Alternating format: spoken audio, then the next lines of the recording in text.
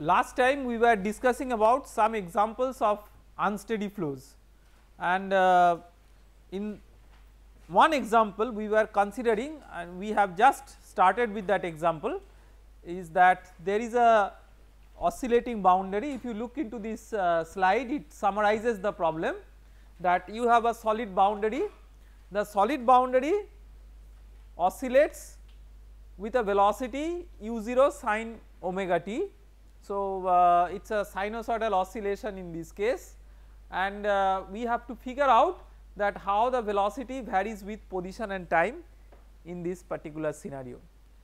So, to understand that, we started with our governing differential equation, and the governing differential equation for this particular scenario summarizes to this one, this del u del t is equal to nu del square u del y square, and we started identifying various scales pertinent to this problem. So, we will just have a brief recapitulation to the various scales. Maybe let us go to the board and try to revisit the various scales for this problem. So, you have the oscillating boundary,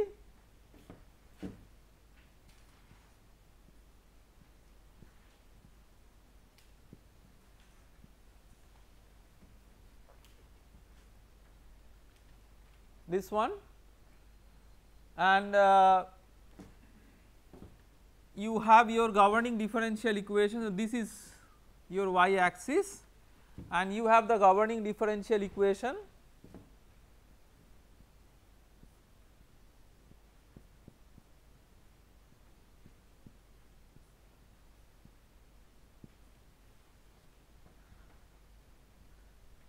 So, let us write the various scales.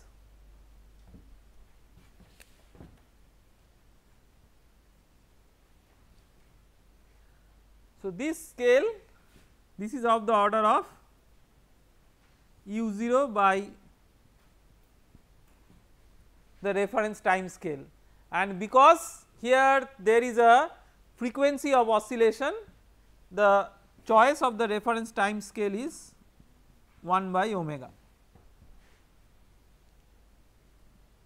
For this particular term,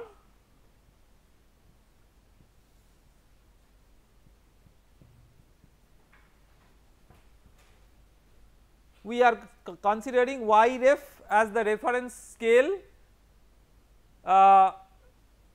for the scale along y. We are considering that as y ref. We have to keep in mind that there is no natural length scale along y for this particular problem, because there is no confinement, but the length scale will come from the physical parameters. So, if you equate the scales of these two terms, then you are left with y reference is of the order of square root of nu by omega. So, this becomes a physical length scale along y. So, what does it indicate? It is that when the wall is oscillating, now how does the effect of oscillation of the wall propagate to the fluid? The effect of oscillation of the wall propagates to the fluid by virtue of the fluid viscosity. So, and to be precise, we have seen that in these particular cases kinematic viscosity is the governing parameter rather than the viscosity itself.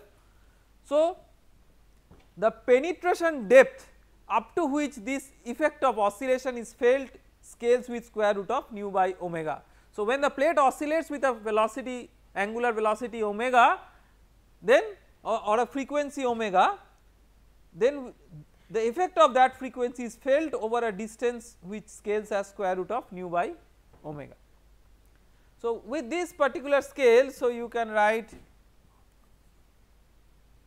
y bar is equal to y by y ref,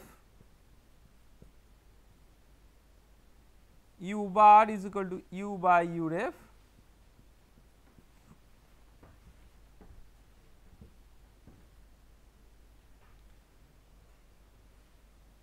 So, if you keep these scales, then you are left with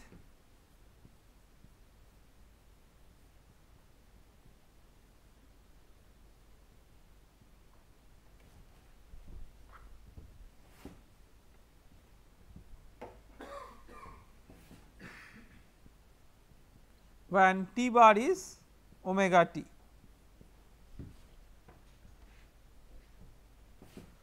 Because of the harmonic nature of the solution, we can assume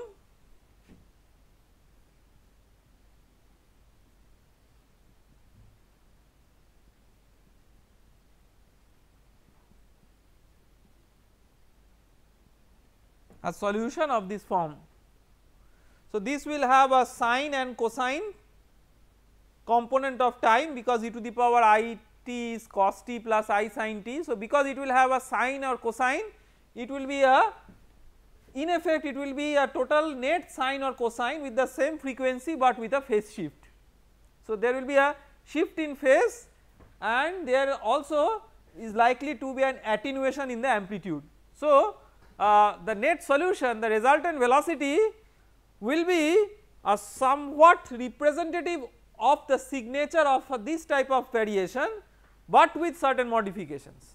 Modifications, there will be some decay in the amplitude expectedly because of the dampening effect of the fluid. There should be some decay in the oscillation as you go along y, and there should be a phase shift from this sinusoidal from this sin omega t, there should be a phase shift. So, all those are nicely reflected if you take the solution of this form e to the power I t f y. The f y will take care of the amplitude as a function of y, and e to the power I t will take care of the phase. And imaginary, the reason is pretty clear that at the boundary we want to satisfy the boundary condition, and at the boundary you have sin omega t is the imaginary part of e to the power I omega t. So, that is why the imaginary here. So, this sums up what we have discussed in the previous lecture, and we will take it up from there. Now, so let us substitute now the solutions. So, just to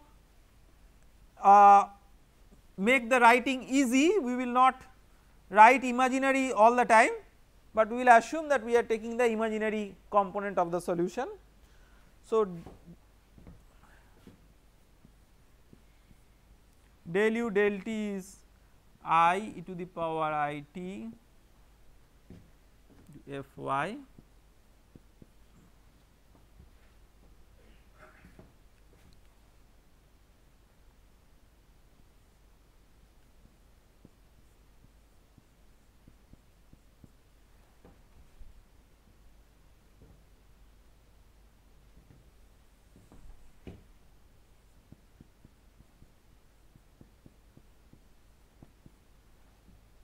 So, now if you substitute these in this equation, what you eventually get?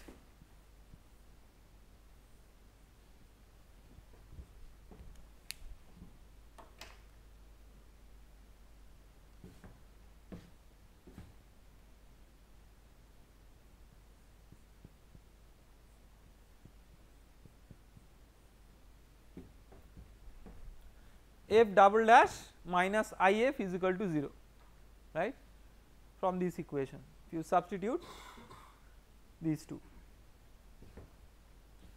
So, the solution is f is equal to C1 e to the power root over I y bar plus C2 e to the power minus square root of I y bar.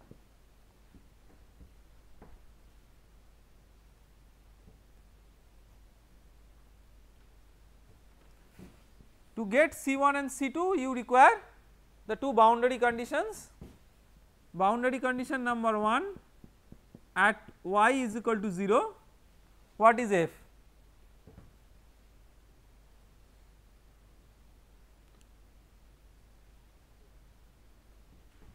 So, at y is equal to 0, u is imaginary e to the power I t, non dimensional u, right. So, f is equal to 1.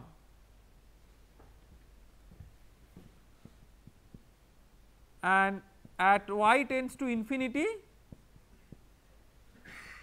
far away from the plate there is no velocity, because far away from the plate the fluid does not feel the effect of the plate. So, at y tends to infinity f will tend to 0. So, if you consider that at y tends to infinity f tends to 0, then what will be the value of C1? So, boundary condition 2 will tell that C1 is equal to 0, because the solution has to be bounded, and boundary condition number 1, at y is equal to 0 f is equal to 1,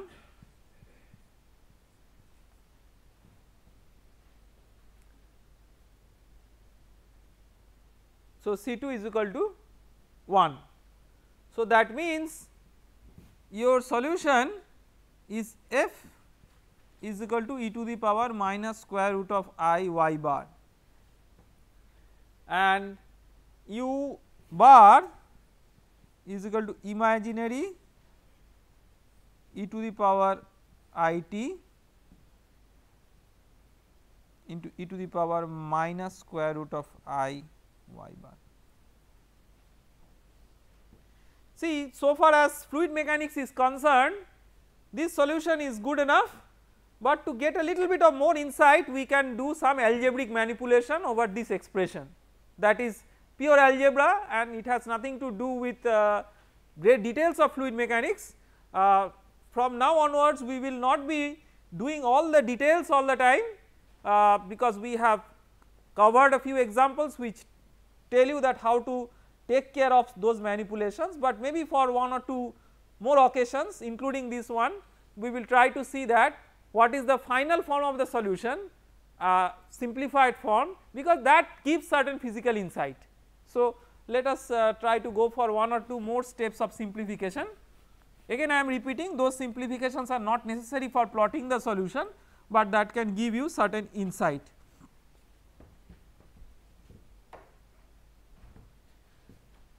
Now, you see that e to the power I theta you can write cos theta plus I sin theta. You can substitute theta equal to pi by 2. So, e to the power I pi by 2 is equal to cos pi by 2 plus I sin pi by 2, that is nothing but equal to I.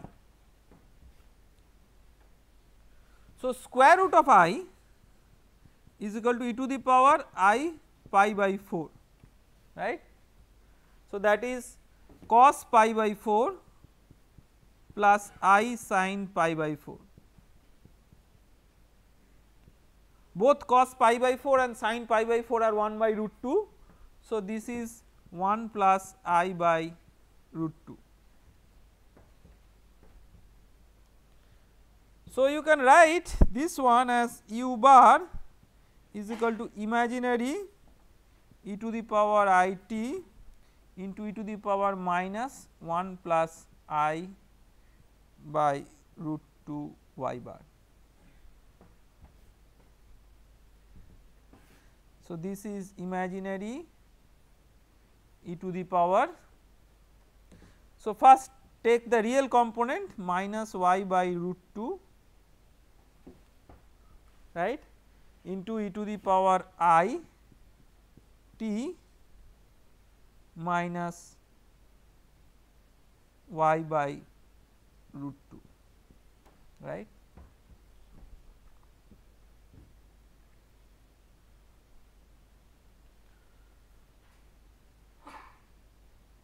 So, now out of these two terms, see this has no role with the imaginary or the real component of the complex number e to the power I theta.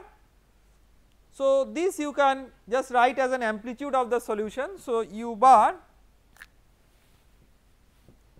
e to the power minus y by root 2 into imaginary of basically e to the power I t minus y by root 2. So, sine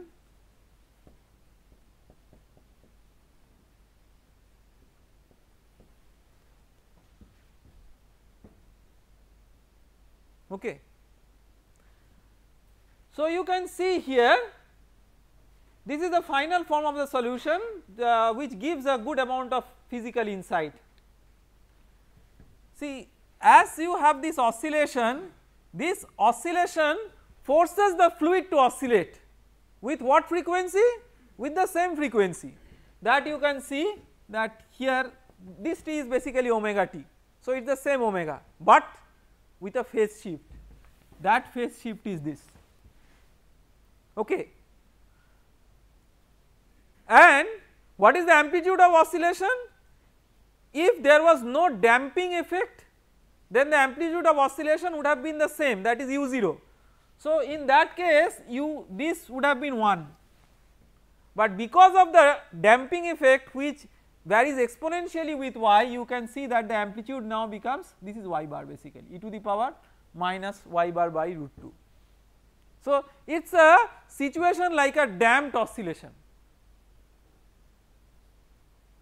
So, the fluid in this case behaves like a damped oscillator okay. Now, having done this particular case,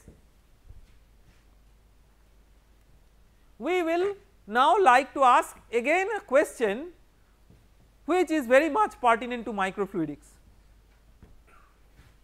Well, we have a solid boundary that oscillates, but you have an infinite dimension along the y direction so that the fluid is unbounded. But what happens if the fluid is bounded? That is what is important for microfluidics considerations. So, instead of a channel like this, instead of a single plate like this, if you now consider a channel where the fluid is bounded and the fluid is being oscillated, then what is the response of the fluid against that oscillation? That is what we are going to study next. So, the motivation of studying the Stokes' second problem in the context of microfluidics is not that it is really a microfluidics problem, but it gives a basis which is a case of an unbounded flow, so that we can consider the case of a confinement or a bounded flow with this particular case to see that what is the explicit role of confinement towards driving the solution for the velocity profile.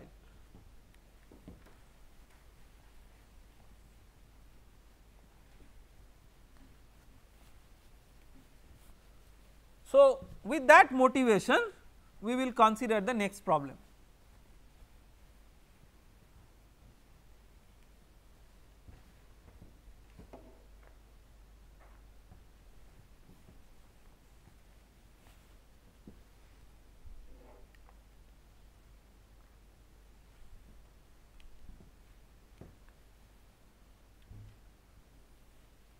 So, let us say that we have a channel like this. Now, to make the problem a little bit more realistic and a little bit more close to a biophysical scenario which is important for microfluidics applications, we will not consider the plate is oscillating, but we will rather consider that there is a oscillatory pressure gradient, that a pressure gradient that oscillates sinusoidally with time. So, let us say that this is a channel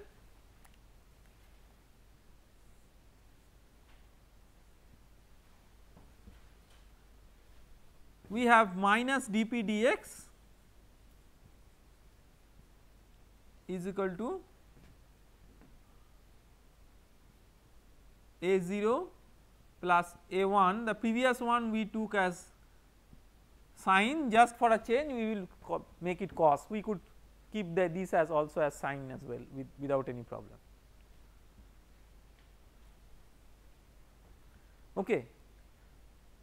So, we have a steady part of the pressure gradient and we have a time oscillatory part of the pressure gradient. Let us set up some axis, coordinate axis. So, let this be the y axis, let this be the x axis, and let half height of the channel be h.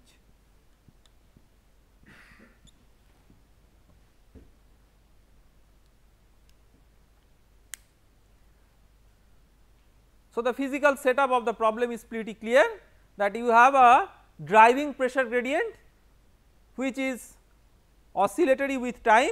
You want to find out the velocity field within the channel as a function of position and time. Okay.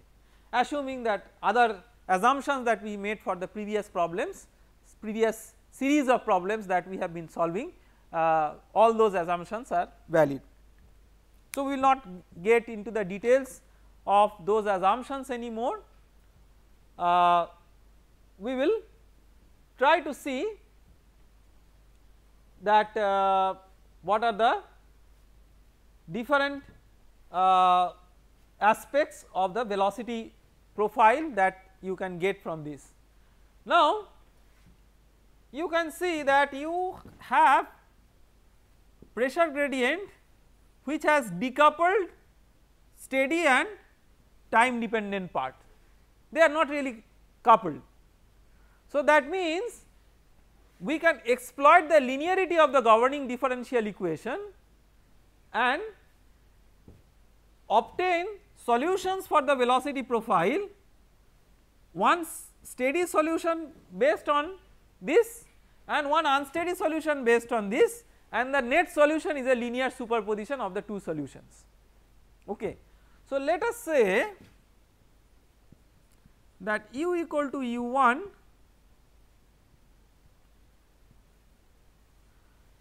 corresponds to the steady solution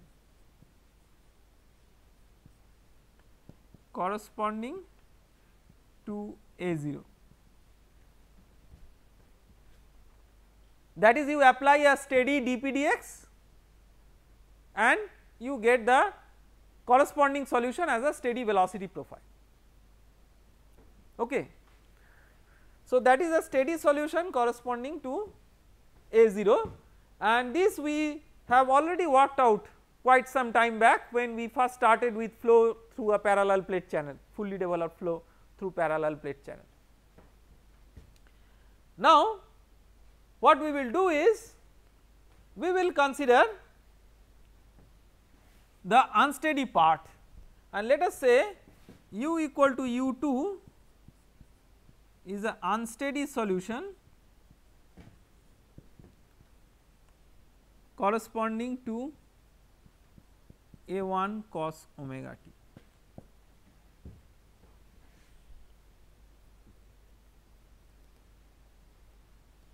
Okay.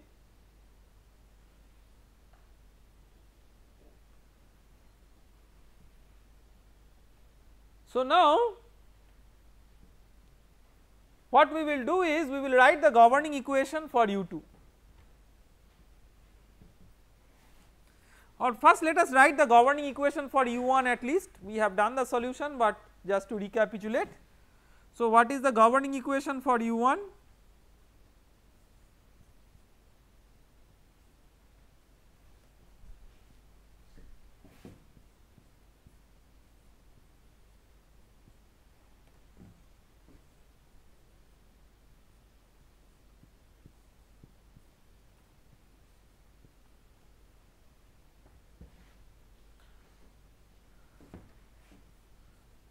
So, this will become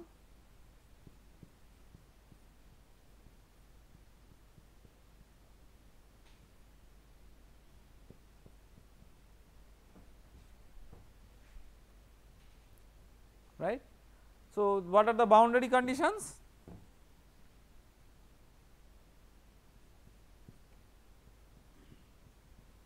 What is the boundary condition at y equal to 0?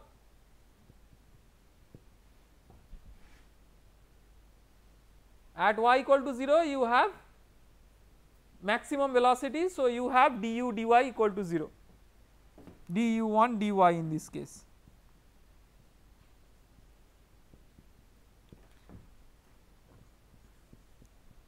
And at y equal to h you have u1 equal to 0, that is the no slip boundary condition. So, with these two boundary conditions you can straightforward get the solution of this equation. Okay. Now, so that is the solution for U1. We will pay more attention on how to get the solution for U2, and the net solution is a linear superposition of the two solutions. So, solution for U2.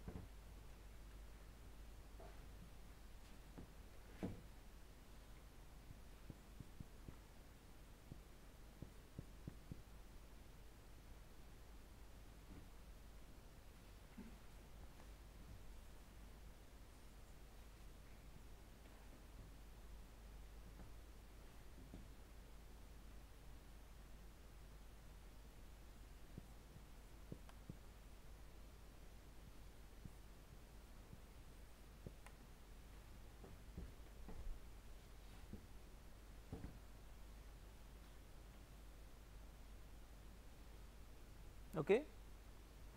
And boundary conditions same as the previous.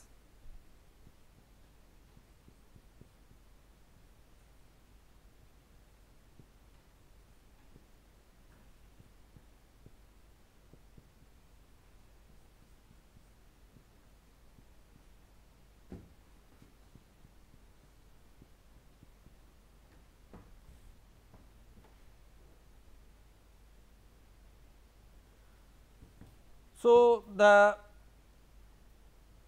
resultant solution, which is U1 plus U2, if you consider U equal to U1 plus U2, that will be governed by the equation rho del U del T is equal to minus del P del X, which is A0 plus A1 cos omega t plus mu del 2U del Y2. Okay. So, now we will devote our attention to analyze the various scales of this problem. See, understanding the scales is very important because it gives us a physical insight of the phenomenon that is taking place as we are going for the solution. Otherwise, it is just a mathematical exercise, but understanding the scales gives a physical picture that what is the range in which the velocity varies, what is the depth of penetration up to which this variation of velocity is felt, all these things we can decide a priori. So, to understand that we divide first both sides by rho. So, this becomes A1 by rho and this becomes the kinematic viscosity.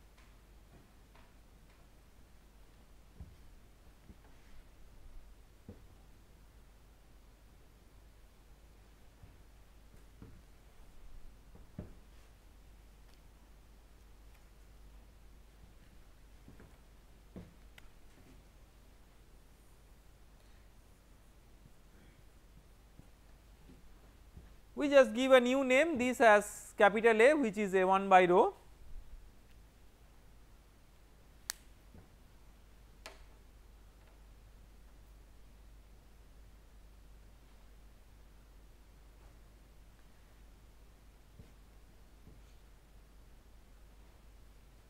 So that now we have 3 terms in the governing equation.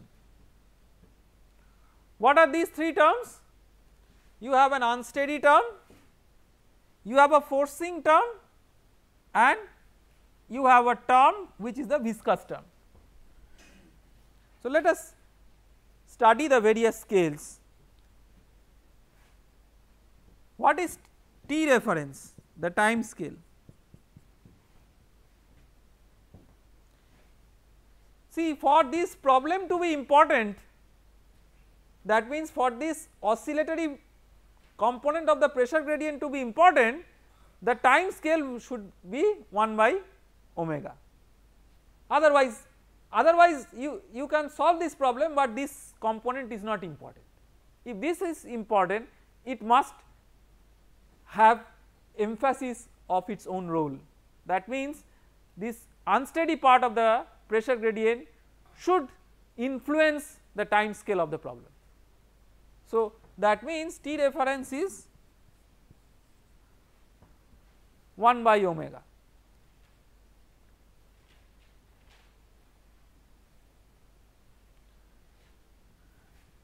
What is Y reference? Now you have a confinement. If you want your confinement to be important, if you want it to be important, now that is our wish that the confinement effect is important. We will see which parameter at the end decides that whether the confinement effect is important or not. But if our wish is fulfilled, that means if the confinement effect is the governing parameter, then Y reference has to be H.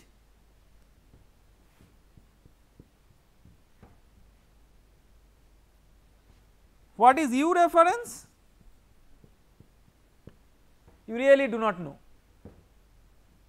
because you are forcing the system to oscillate not with a natural velocity scale, but with a natural pressure gradient scale, right. So you have to figure out the corresponding velocity scale. So to do that, now you can non-dimensionalize it. So this is U reference omega,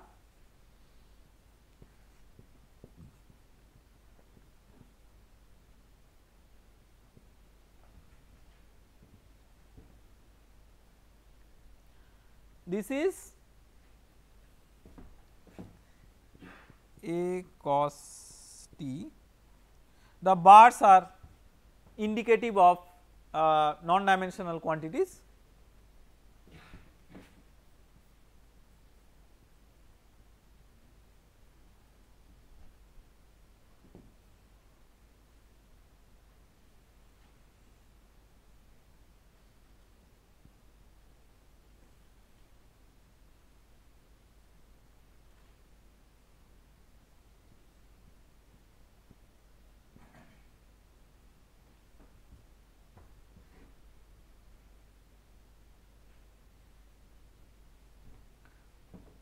Okay. Now let us divide both sides by capital A.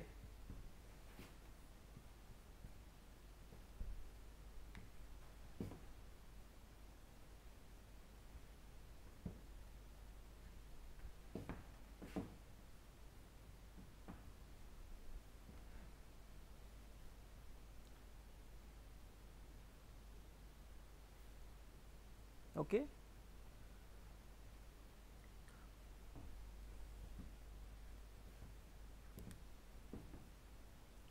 Now tell me, out of these three terms, what are the terms which you expect to be always important in terms of priority? In terms of priority, if you are interested to see what is the influence of an oscillatory pressure gradient, then the oscillatory component of the pressure gradient has to be important. So this is priority number 1. Right. Why there? Because there are several terms, we have to prioritize their relative importance. Now this is priority number 1, because if this is of no priority, then the problem that we are solving is a different problem where the oscillation is not important. So if we are interested about solving a problem where the oscillation is important, then this has to be a priority. So this is like priority number 1. What is the second priority? The second priority is the unsteady part, because if you do not have an unsteady component of the solution, then the unsteadiness of the problem is not important, and but here our one of the focus is to figure out the unsteadiness of the solution. So this is like priority 2. and towards dictating this unsteadiness, whether the viscous term will be, whether viscous effects are important or not, that will be dictated by this term. That may be important, even may not be important, we do not know, we have to figure out. Now what is the order of this term? This is of the order of 1, right.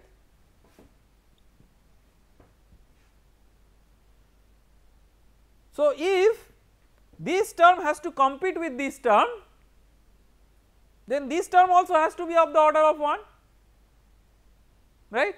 If this term has to compete with this term, this is of the order of 1. So if this term has to be equally competitive, then this also should be of the order of 1. Now this particular term is constrained to be of the order of 1 by virtue of non-dimensionalization, because you have non-dimensionalized u2 with respect to its reference value, so that is u2 by u reference is of the order of 1. You have non-dimensionalized the time by t reference, that is also of the order of 1. So this derivative is constrained to be of the order of 1. Therefore you have omega into u reference by A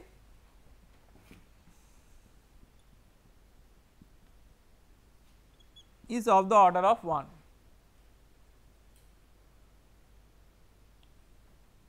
Okay. The derivative is of the order of 1 because you have chosen non-dimensional u as u by u reference, which is of the order of 1 because u is of the order of u reference, and non-dimensional t by t reference, t is of the order of t reference. So t by t reference is of the order of 1. So it is, if you write delta del u2 by del t is of the order of some delta u2 by some delta t, then this is of the order of 1 and this is of the order of 1. Okay. So omega u reference by A is of the order of 1, that means u reference is of the order of A by omega. So this gives us a nice physics that if you have a driving pressure gradient which has an oscillatory component, how can you get the corresponding velocity scale? Even for engineering this is important, because say you may have a pump that pumps the flow through an oscillatory manner by an oscillatory manner. Now as an engineer you may be interested that, well, this is the oscillatory pumping power. Now what is the velocity that I will typically get from that? So from the amplitude of the pressure gradient, which is A1 by rho, which is A, so you can get the corresponding u reference. This is the order of magnitude of the velocity. So at least without getting into very deep and involved calculations, you can get an order of magnitude of the velocity that you can get. Now what about the viscous term? That is very interesting.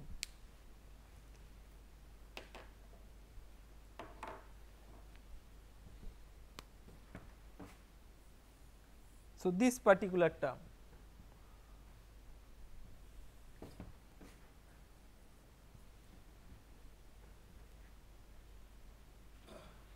so in this term, so u reference is A by omega.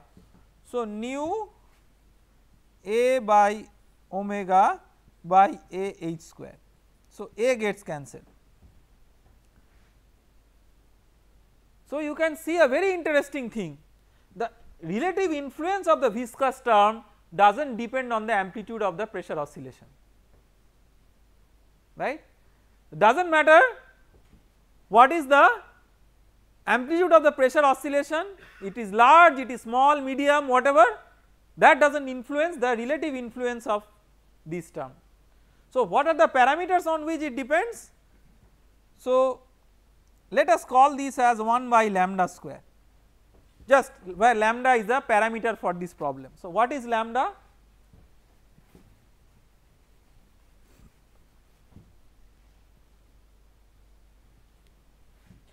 So, lambda square is equal to omega h square by nu. So, h square by nu by omega.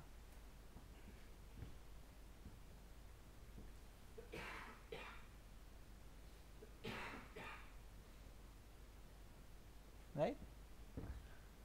See, first of all, because all the coefficients are non-dimensional,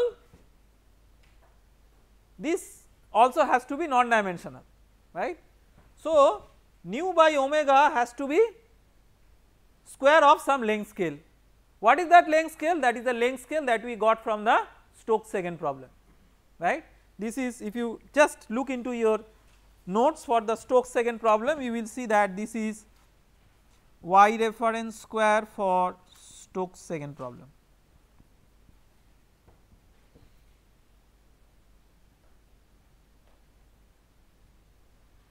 Okay. So, you can see that the relative importance of the viscous term depends on the relative extent of the confinement with respect to the Stokes penetration depth. That is, this lambda is an indicative of, this is h by y reference Stokes 2 square.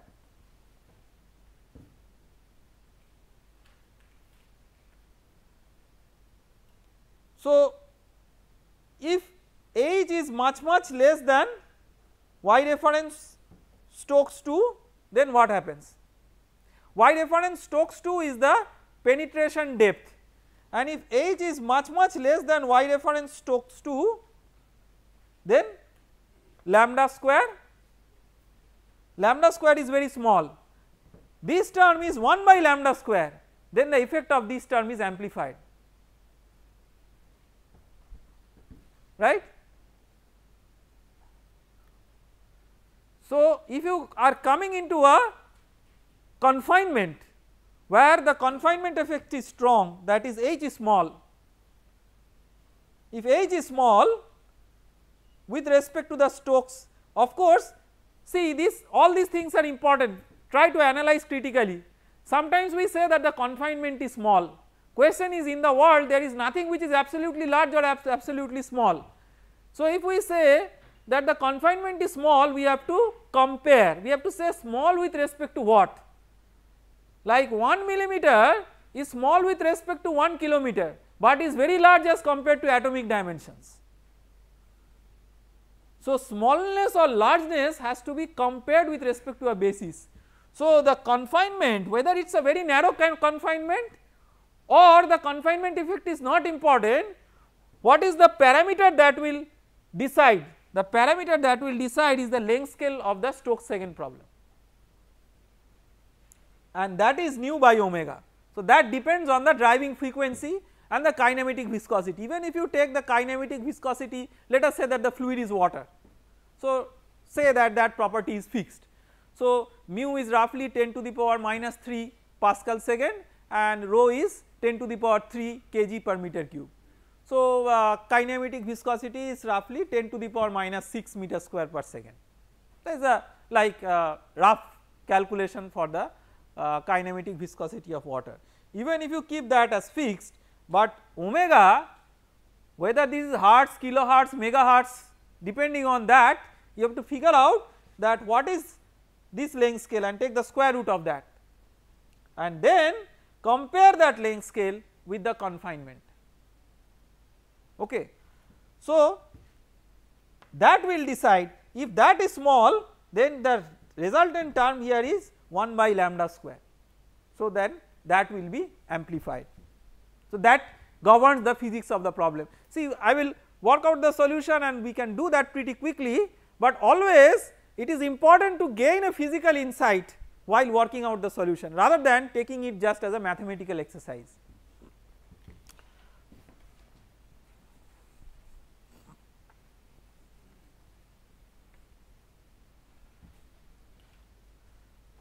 So, let us write the equation.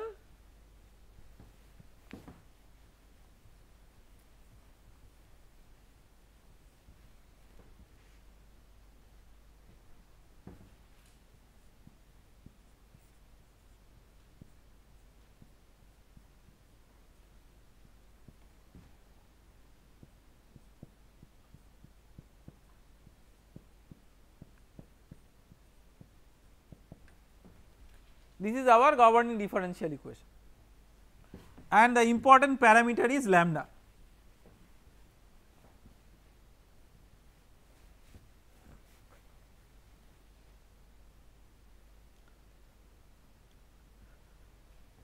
So, just like the previous case, what will be the nature of the solution? For getting a solution, a separable solution of time and y. So, because the forcing component is cos omega t, so we will take the real of e to the power I t, not imaginary this time, because e to the power I theta's real component is cos theta. So, real e to the power I t into f y.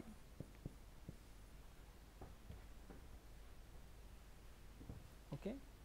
You have to be little bit careful in writing, I mean I understand it is not so easy to write a consistent symbol in the board always, but important to give it a distinctive symbol because Re in fluid mechanics is also Reynolds number. So, just to make sure that you do not jumble up with the Reynolds number, because sometimes for working out equations non dimensionally Reynolds number will automatically come. So, you have to be careful that you should not mix up the Reynolds number with the real. So, this is not Reynolds number, this is the real component of this one. So, I mean if you are very confused, just write REAL instead of Reynolds number to make sure that you are meaning the real component.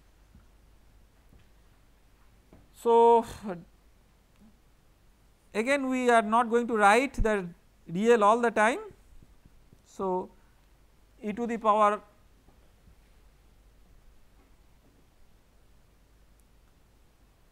I e to the power I t f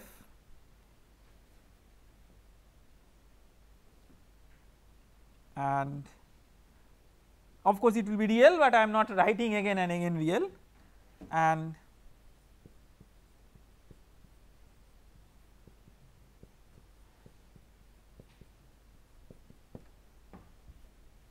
okay. So, this equation gives I e to the power I t f is equal to, what we will write for this, e to the power I t, because it is real of both sides, real of e to the power I t is cos. Okay. So, this equation is obtained by doing all these things and taking real of both sides, real components of both sides. So, plus 1 by lambda square e to the power I t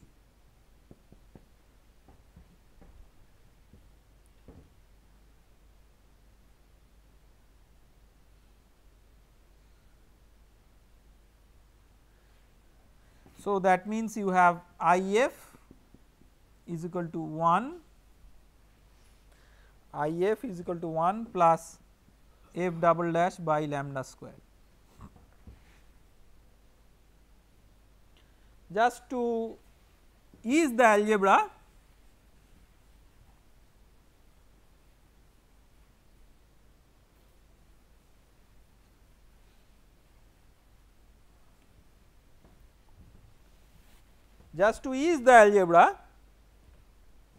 we consider a new variable f bar which is f plus I, so that these two terms will combine together give one single term. So, you can write I f is equal to I f bar minus I square.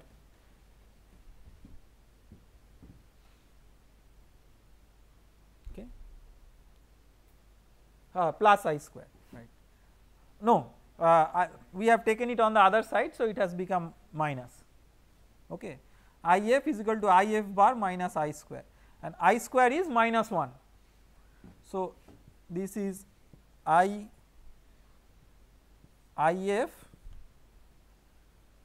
is equal to, or IF is equal to IF bar plus 1. So, that means IF minus 1 is equal to IF bar, right.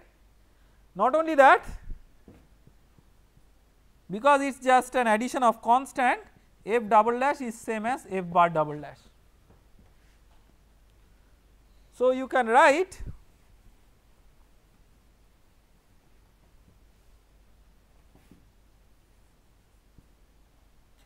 IF minus 1 as IF bar is equal to F bar double dash by lambda square. So, F bar double dash minus lambda square I F bar is equal to 0. So, you can write the solution in terms of exponential, or just for little bit more algebraic convenience we will write it in terms of sin h and cos h, all the same. So, F bar is equal to C1 cos h lambda square root of I y bar plus C2 sin h lambda square root of I y bar.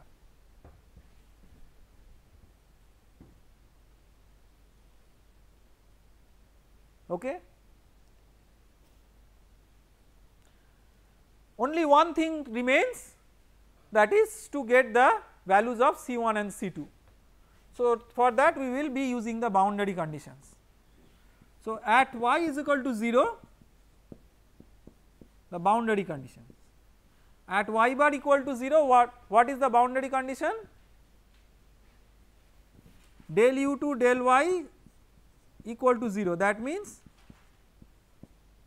f dash is equal to 0, right. F is velocity, so f dash is velocity gradient, and that means f bar dash is 0.